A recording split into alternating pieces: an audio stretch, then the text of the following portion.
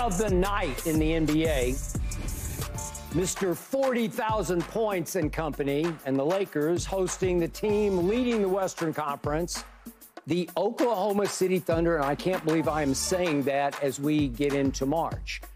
But the Lakers did fall behind 20-8. Then they went on, you ready for this, a 102-65 run, led by 25 mid-fourth quarter before winning by 12.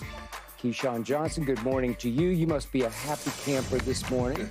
Not really. I'm patient, though, Skip. You already know that. Yeah. I mean, when I look at the situation last night, yeah, you get a little, in the beginning, you're like, here we go again, the first 9 minutes or so in the game. Yeah. They fall behind 22-11, and then all of a sudden, boom, they roar back, and then they don't miss a beat. Okay, so as a lifelong Laker fan from out here in Los Angeles, what ultimately did they show you last night? Well, I think you start off with Anthony Davis. The difference between the loss on Saturday to the Denver Nuggets was 4 free throw attempts for him, 17 points. Right? Last night he had 24 points, 11 free throw attempts against OKC, which is a much smaller front line, of course. It's not as big as Denver's front line, but he took advantage of the situation. Here it is again, not caring about the three-point shot. No. Staying his butt down low, running the floor with LeBron James, doing all of those. By the way, he made 10 of 11 free throws, so go ahead. Made 10 of 11 free throws, but doing all of the things that he should have done against Denver. That didn't happen. But you also had great play by D'Lo. You also had great play by Austin Reeves. You had great play by LeBron James, a double-double, 2 assists away from a triple-double. So with Hachimura, when you start looking at the way that they played against a team that they've beaten 3 out of 4 times this year, they felt good about knowing they could beat OKC because they've done it before. Different than Denver. Denver beat them, 8 out of the last so many tries? They got 8 in a row or whatever the case. Yeah. So you start to look at that and you say to yourself, okay, this team has the ability to really do some things. You look at December, they won the in-season tournament. January, not so good. Here in the month of February, they've won 10 of the last 14 games. Yeah. Now, in there's been some, cupcakes along the way, not great teams. But now down this so-called stretch, this month, they're going to start to see better teams like OKC and the Minnesotas of the world. They saw Denver.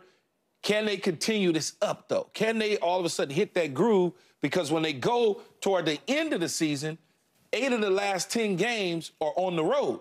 If you want to not find yourself in a play-in situation again this year, you've got to take care of business. I kind of shared with you and the other guys a while ago about just the confidence level of them getting things turned around at some point in the second half of the season where you'll feel good, and so far, so good. Yeah. Okay. I hear everything you just said. And I agree with just about everything you just said because it's hard on this morning to disagree with anything Lakers. But I'm going to go you 1 better, if not 5 better.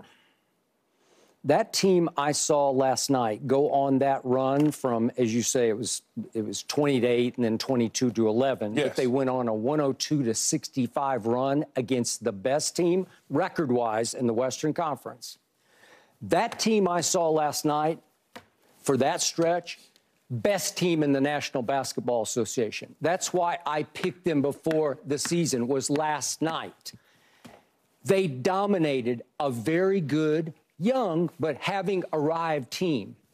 I'm going to remind everybody, this Oklahoma City team, on the back-to-backs they have played so far this year, they are setting an NBA record. They have won their back-to-backs by 18.7 points per game. So think about that. Let's just call it by 19 points per game, they have won every back-to-back that they have played until last night when the Lakers said, no, not here, not now. And the Lakers have beaten this team the last 3 times, which is why I told you whenever it was last week, the Lakers are looking up from the 10 hole in the West.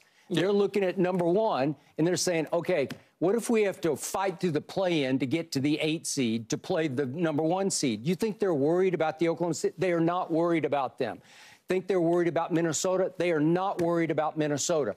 Are they worried about Denver? Well, sure they are, because they can't beat Denver, but they can play the hell out of Denver every time they play them, because They've lost 8 in a row, but 6 of the last 7 times against Denver, it's been nip-tuck all through the fourth quarter. They just can't figure out how to close a game against the Denver Nuggets. But don't tell me they're intimidated by the Nuggets, because there's no reason to be, and they're not, because they fight them tooth and nail. They go blow for blow with them through fourth quarter after fourth quarter. And the other night, as we know, we talked about it yesterday, the Saturday night game, with 3:22, LeBron's got the ball in his hands, and they're only down 1 point.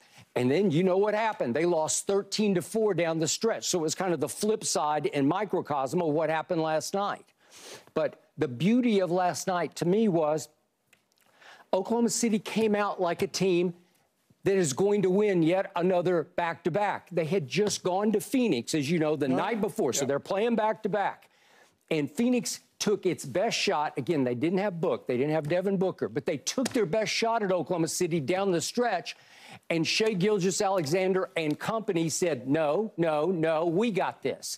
So I'm thinking, uh-oh, are they going to sustain that and bring it right to you last night? Because, as you said early on, it looked like the young Thunder with their young legs. It looked like, right? we was missing some shots. We turned the ball over. Like crazy. Yeah, turned the ball over, I want to say, about 9 times in the first... Seven times in the first quarter. Yeah, in the first quarter. We turned it over a lot. 7 times in the first quarter? Yeah, but we turned it over a lot in a short amount of time. No, not even the first quarter. It was something like the first 6 or 7 minutes. It was just like, here you go. It was, and Austin Reeves was a main culprit of that. Couple times. I'm going to remind everyone, what is probably the biggest reason, other than Shai Gilgeous-Alexander, that the Oklahoma City Thunder have the best record in the West? I should say had, past tense, because now they've slipped a half game back. Biggest reason to me, they lead the league in creating turnovers. They lead the league in creating turnovers. So you got hit with their usual buzzsaw early in this game, right? And all of a sudden, no, no, no. And guess who set the tone? Mr. 40,000 set the tone. Not on offense, on defense.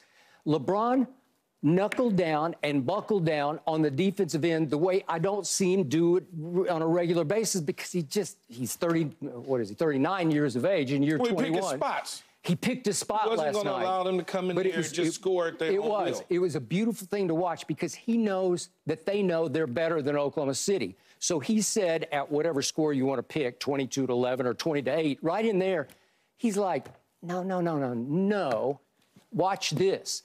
And he gave you extreme energy on the defensive end.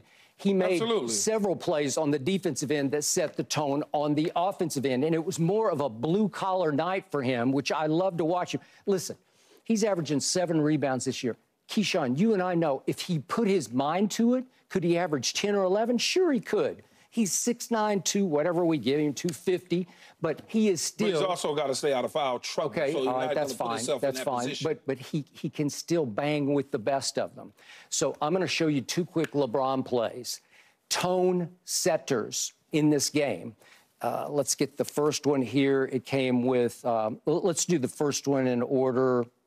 I'm sorry, I've got them backwards here. Let's do... This is a block of Chet Holmgren. If we could...